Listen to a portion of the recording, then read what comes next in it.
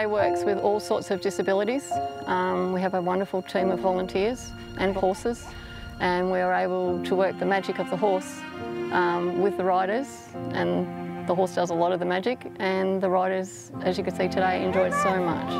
Yeah, good girl.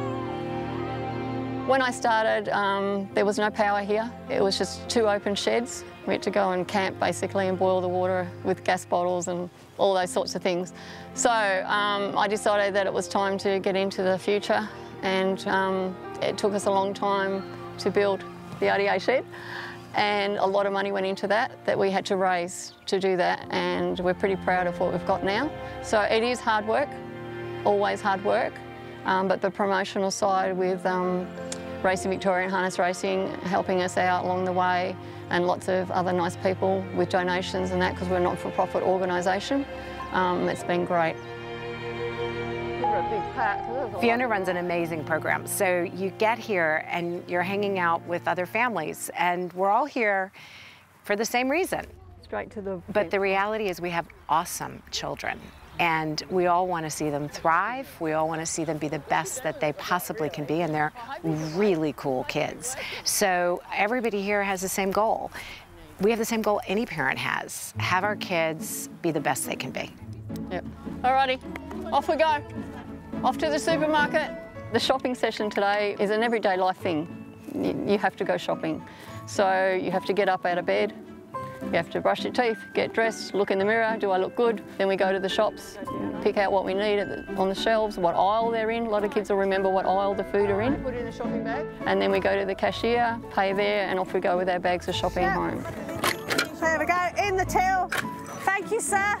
Have a nice day. So it's just an everyday life thing that they learn. It's a fun way of learning, and they get it really quickly.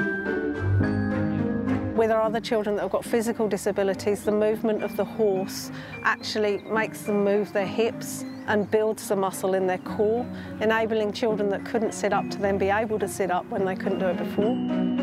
We've had children coming that we have to lay on the horse to start with, and then by the end of the year or the following year, they're actually sitting up and riding the horse independently, which is superb.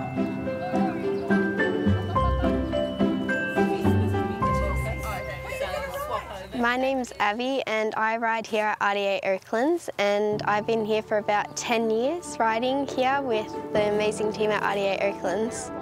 I've known Fiona ever since I was little. She's great company, and she knows when you're not right. She will know something's up, and she would fix it, and then she'll just make you laugh at stuff, and she'll laugh to herself or forget what she's doing. When I was little, it was more how to do things independently when I was really little, and then as I started, it was becoming more of a rider and doing everything properly. And then I started moving on to bigger horses and cantering and learning how to jump, so getting the right position so I can stand there and get my muscles all strengthened up. I'm going to carry my coffee and we're going to go for a walk. Come on, let's go. I've got a background in working with children with communication disorders, so I've really worked with this team to increase their ability to get the kids to communicate when they're out here.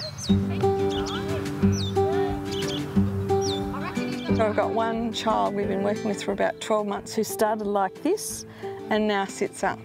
He didn't talk 6 months ago. He was on a peg to be fed because he couldn't swallow. By increasing his core, he's now eating, he's now speaking in full sentences, he's now having a ball. We can't shut him up now. It's a lot of work, and it's all dressed up as fun with a horse.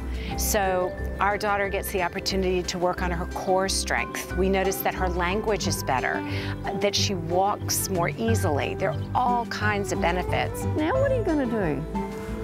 You need to hop on your pony and sit. The parents are here on Saturday mornings. I generally run school groups Monday and Tuesday, so it's nice to be able to meet and greet with the parents, and they get to tell you what's going on in their lives. Assistance that the parents need sometimes is really important, and just be able to talk to you. That's all they want to do. Just be able to have a chat sometimes if they've had a bad day or a bad night. Go, good girl. You got her? We usually use two coaches as well as the sidewalkers, just to make sure that the kids get on safely, because that can be really difficult. And I often ride, and that helps with the kids because then they can see the position that we're trying to get them to get to. So they've really got to enjoy their games. They've got to love the horse, but through that you can get them to talk and listen and concentrate. Most of our riders are autistic, and sometimes they just need a quiet ride, depending on where they're at. So they'll start in the arena and do their activities, or they'll just head out and have a nice quiet ride. They're under stress a lot of the times in our society because they have to listen to someone talking, they don't quite understand, they don't know how to react. Put them on a horse, the horse doesn't care what they don't listen to, they can just relate to them. And some of these autistic kids open up incredibly in an hour.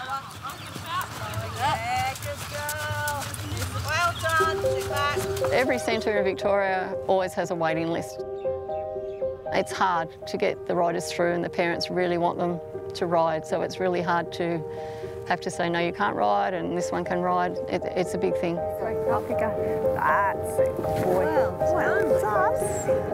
If we could fund specific therapists to come in and help us, not necessarily to do it, but just like I came with expertise to help the volunteers learn, so to give that sort of education and knowledge so the volunteers can do more than they're doing now, I suppose, or be more knowledgeable in what they're doing. We could run 7 days a week. There's that many kids that need us. We just need to get the funding and get it going, and we're going to get better and better. And more kids need to benefit from it because we can make such a difference. It's amazing. Good boy. Yeah.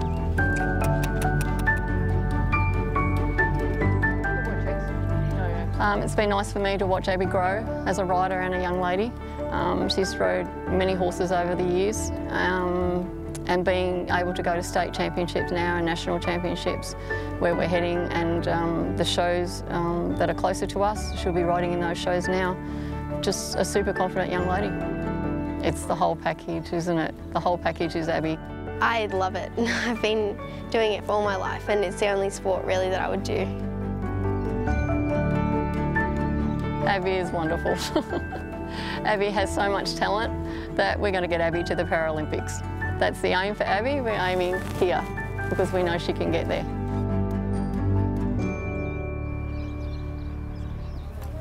It's an amazing community. It's the community of the RDA volunteers as well as the families. We love RDA in our family. So I'd say that RDA for us is a family affair. Go. Good girl, well done. It's amazingly rewarding. I wouldn't be doing it for this long as a volunteer for 16 years. Every day is different. Every time they get on, there's a different thing that comes up, whether they sit up, offer their first words, their moods change, everything is different.